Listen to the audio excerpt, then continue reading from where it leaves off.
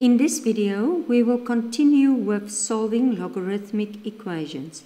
You will find this on page 404 in the Namibian AS-Level Mathematics textbook, y equals mx plus c to success.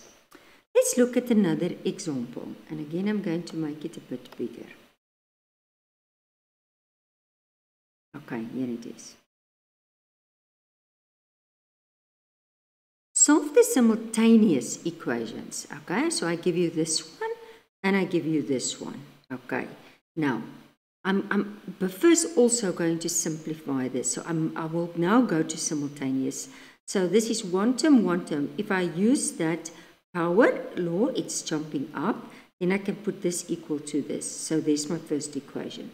In this one, I go from exponential form, logarithmic form to exponential form. So I keep the 4 and I swap this, okay? And then this is becoming 1, are you with me? And then, okay, I took it over, so 1 minus 9, so it's negative 8 minus x equals y. Okay, doesn't matter.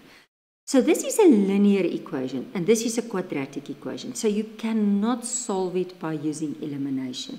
You can only use substitution. So substitute equation 2 into equation 1. Okay, I have y, so in the place of y, I substitute. Then I come to a quadratic equation and I solve the quadratic equation. I get x is 4, x is negative 2.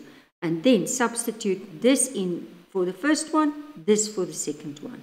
Okay. So let's test. X is 4 and y is, so when x was negative 4, y was 12. When x was negative 2, y was this. But let's first substitute and replace both. So I put the x, I put the y, okay, and I get this. It's fine, it's going to work, okay. But I also put it in the other equation, in this one. So I substitute, it's also fine. But if I look at this one, okay, negative 2 and 6, in this one, there I get a negative. It's not working. If I put it in this one, it's working, but both of them must be correct in order to go with that pair of answers. So hence the only solution will be x is 4 and x is negative 12. Okay, I want you to stop the video and I want you to do try now 11 number B. Again, you can continue the video as soon as you are finished. Let's start with number B. Okay, solve the simultaneous equation. So this is number B, and it's xy is equal to 81. I cannot do anything. I will just make x or y the subject of the formula. I'll do it now. I just want to get a line, see if I can write it next to each other. And this one was log. Okay, this was, oh, sorry, just want to get my pen correct here. So this one was log. My pen, and that small is an x and it's a y and it's 3. Okay, so in this case we are going to go from logarithmic to exponential form. So x to the power of 3 is equal to y. Okay, so in this one, what will we make the subject? Let's make y the subject. So y is equal to 80. I decided y because it was alone, it was not to the power of 3.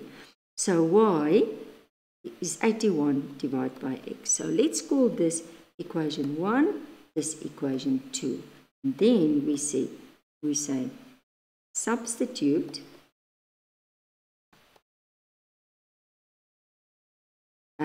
equation 1 into equation 2. Doesn't matter. Okay, but I'm going to now take 1 and I put it in there.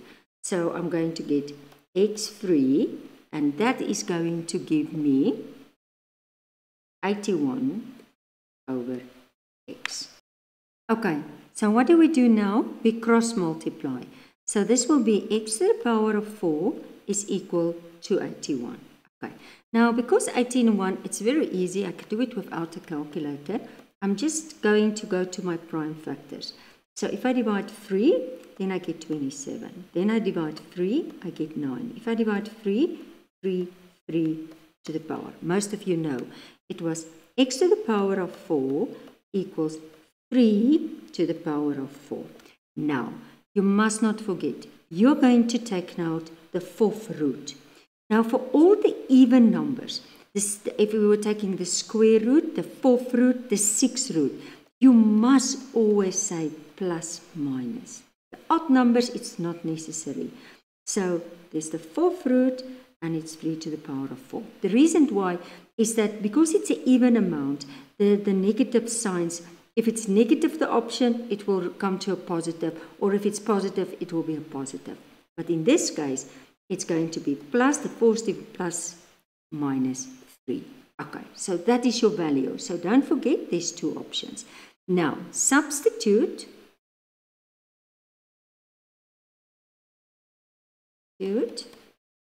x equals plus minus 3 in equation, and let's see what equation will work nice.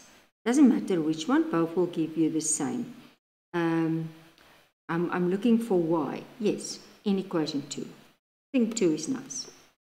But you can also substitute in 1. So basically, I'm getting then y is equal to x to the power 3. So if it's positive 3, it's 27, or y is equal to x to the power of 3. So if it's negative 3 to the power of 3, just want to get my pen correct, then it's negative 27. Okay, so there's your two sets of options, but now I must check. Now, if you look at this equation, this is not the problem. Only the log one it will work in all the solutions will work in that one, but the log one will determine if it's a solution or not. So if I'm going to go for my check, let's check first. So don't forget, when it was positive 3, then it was positive 27. And when it negative 3, it was negative 27. And this was every time my x values, and this was my y values. Okay, so check. Now if I check in this log one, log the x, what will it be? Positive 3. And the y, what will it be? 27. And that is 3. That is correct. That's correct. So definitely this positive option is correct. But look what happens. If you are going to say log negative 3, negative 27, no, that's not going to be equal to 3.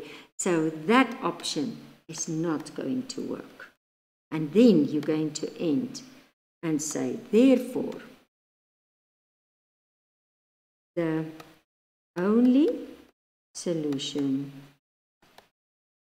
when x is positive 3 and y is negative, positive 27.